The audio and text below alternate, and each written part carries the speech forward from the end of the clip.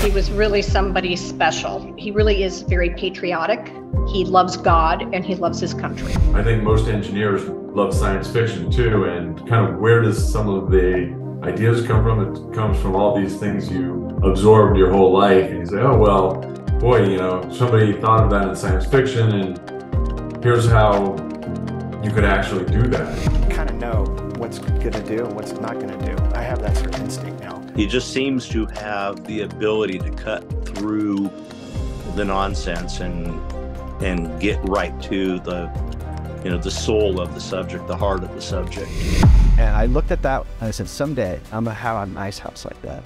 But back then I didn't really recognize it, but he's always had sort of an engineering mindset, building things. For working at Berkeley, I'm a volunteer. I volunteer my time there in other organizations.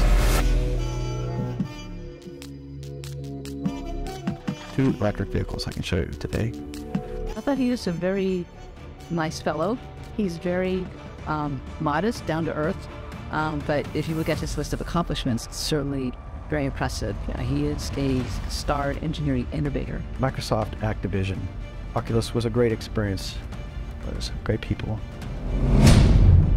But that's the stuff I like to do. He could be like Scotty on Star Trek, I guess.